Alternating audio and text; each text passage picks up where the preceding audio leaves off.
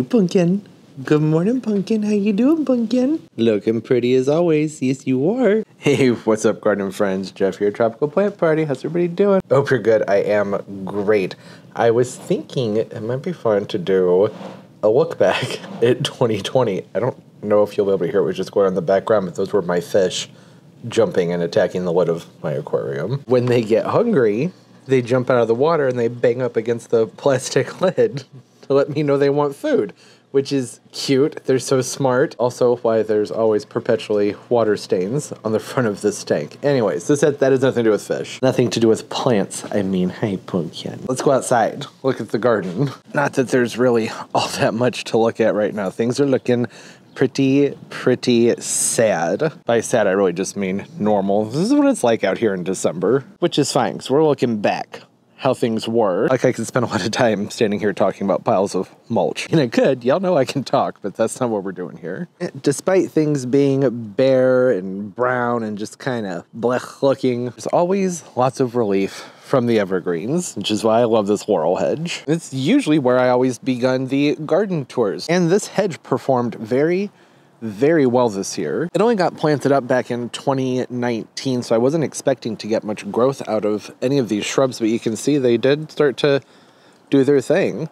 That's all new growth. That's all what came out this year. Not a ton to throw back as far as old video goes, because they looked pretty much like this in all of the garden tours, but sometimes there were some flowers on them in the springtime. But below the hedge, that is where most of the action was with all of the different Petasites, the Petasites japonicus. There was the variegated variety, and then there's the gigantea variety, which I think has a new name now. I can't remember.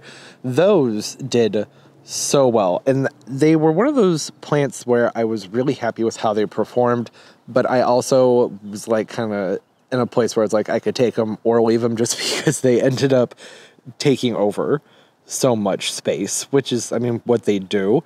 I just had never seen them do that before. I've been growing them for years in a different location, and they never, ever grew as aggressively. Well, I was very happy with them. It was also, like I said, it was one of those things where it's like, if those weren't there, I probably would have filled the area with some other things that maybe would look a little bit more tidy, but I don't know if I really wanted tidy anyways. And the Petasites are just awesome because in the spring, they put up these fun little flowers, like these flower sticks that come shooting up out of the ground. And I think that those were in one of the garden tours, if I'm correct. Pretty sure I had shown those in a garden. Maybe you're looking at them right now. I don't know.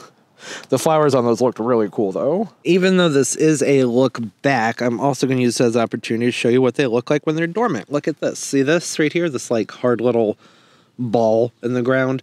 That's what they look like in the wintertime. And it died back to these dormant little like cabbage-like things, these alien-like balls. And they'll rest like that pretty much all winter, scattered throughout the burm. In this whole area over here, a lot happened in this garden bed. It had that big magnolia tree that had to be removed because it was infected and infested, so I had to pull that out, and then basically kind of ended up with a blank canvas to work with out here for the rest of the summertime. The bananas down here on this end did wonderfully. All the bananas did fantastic this year. A fairly warm springs. They started off kind of early and really just took off, and they did what bananas do. They just grew every single month, just got bigger and bigger and bigger. And I'm trying to talk a little bit slowly so I can make sure they have the different shots up there of the bananas. You get it. They grew. It's going to be the same thing when I get to the banana clump down here. Same thing. They just got bigger and bigger and bigger. Okay, you get it. This area was a lot of fun, actually. I didn't plant any of these things up. I had family do all the work for me because I was, recovering from my surgeries. But I laid everything out and had the area planned out and ready. Right now, things are,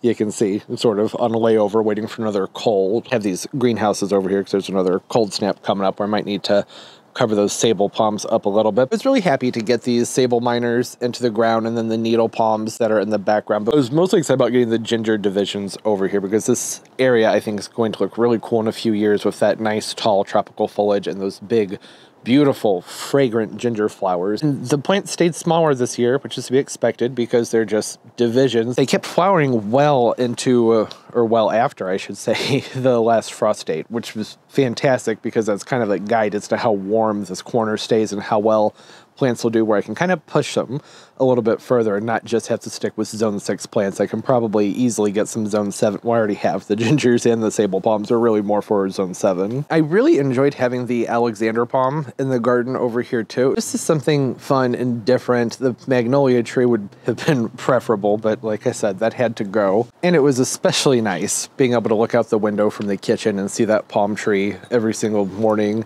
And in the afternoon, the light would kind of come through and there'd be some fun like palm frond shadows in the kitchen. That was a neat experience. Hey, and down here in this entryway, a whole bunch of little things got planted, little things that got quite big. Just really happy to finally get the banana cannas put in on each side of the fence here. Those banana cannas, they have that nice big bold foliage that reminds me a lot of the Enset morellii, the red Abyssinian bananas. It's not as beautiful and attractive, but for something that dies back and will return every year, really just can't go wrong with it. Got planted later into the year, so wasn't expecting much out of them, but they still got about 6 or 7 feet tall, pardon the dog. And then on the other side of the fence, got all of those colocasias plopped into the ground. Those also went in the ground kind of late, but they ended up, as the season went on and progressed, they got pretty big and really didn't seem to skip a beat from being planted like 3 months later than they probably should have been. Out of everything that got done out here this year, out of all the projects, I would say this bed right here, which looks beautiful right now, this has to be the area that stands out the most to me. This is one of the areas that I did get to get planted up before everything started happening this summer. I absolutely just loved how all of it came out. Love the contrast of the lemon coral sedums with the tradescantias, those purple heart plants, and with the backdrop of the alternating orange and pink sunpatiens. Looked great from right when it was planted, when the plants were still really small, and it only took like a month, maybe 2, for it to really start to fill out and put on a show. And the tradescantia, those purple heart plants, they ended up getting like kind of way too big for the spot. They needed a little bit more pruning. I probably should have stayed on top of that some more to let more light in for the lemon coral sedums, but overall it didn't matter. It just kept looking great. There's still one patch of lemon coral sedum here that's looking okay. I mean, it doesn't look great, but considering it got down to 8 degrees just a few days ago, I'm kind of surprised, because the rest of them, they're not yet. There's nothing there. They did. Dormant. We'll see. They're hardy to zone 7. I'm in zone 6. Maybe they'll come back. I don't know. It's hard to say. And then the last 2 standout things for me this year, as far as like my favorite planters go, were definitely the pool planters. Much to look at right now, but when those had the adonidia palms in them, they glowed. I had really had a hard time trying to decide what direction I wanted to go with them, because I was like, okay, I should just pick a few colors, alternate them, and then I just decided to just say, you know what, I'm going to put every single flower in here that I want to, at least as far as those petunias were concerned. And that worked out wonderfully. Did that knowing that maybe some might choke out the others. It was going to be kind of a survival of the fittest situation, but really they all did wonderfully, with the exception of the purple wave petunias. By late summer, those kind of fizzled out and didn't see them in the planters as much. That rainbow of color that we got from all those different petunias just blew my mind, because I really expected there to be a little bit more die-off and for them to kind of compete with each other a little bit more than they did, but that wasn't really an issue. I thought that looked very nice with the cordyline fruticosa kiwis tucked in above them. Those didn't get smothered, but they did start to kind of disappear behind the petunias and the sun impatiens that I put in these planters.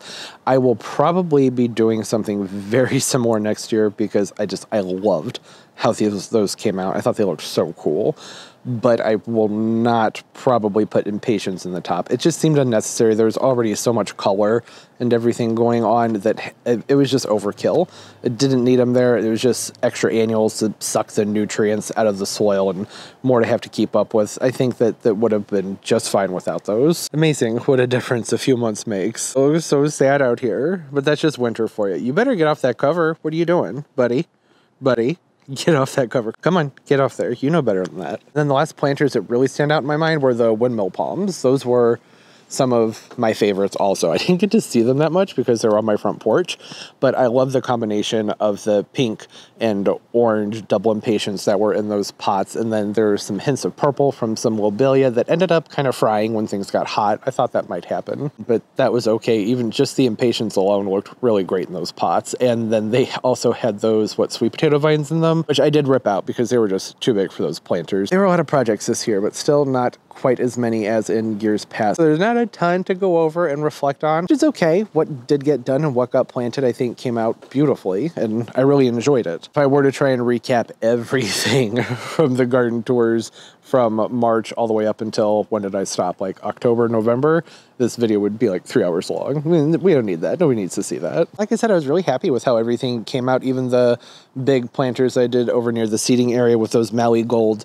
colocasias, I really, really loved those colocasias, but I think they were a little bit too big for that spot. It'd be pretty easy to work those elephant ears into the garden somewhere else where there's more room for them and it's a little bit more fitting. The only reason I even brought that up is because those were kind of some of the like standout plants for the year. There were only a few plants that really stick out in my head as being really big performers that I really enjoyed this year. Those Maui Gold colocasias, loved them. The frog in a blender caladiums, always a favorite of mine. The variegation on their foliage, it's just, it's so beautiful. Always makes me smile and makes me happy. And then the bikini tini colocasias, those amazing, though a bit much, almost invasive. If I lived a zone south and we had slightly warmer winters, I feel like those would just eat the garden alive, because they already kind of do. It's worth it though. They look so cool. That's fine. That'll do it.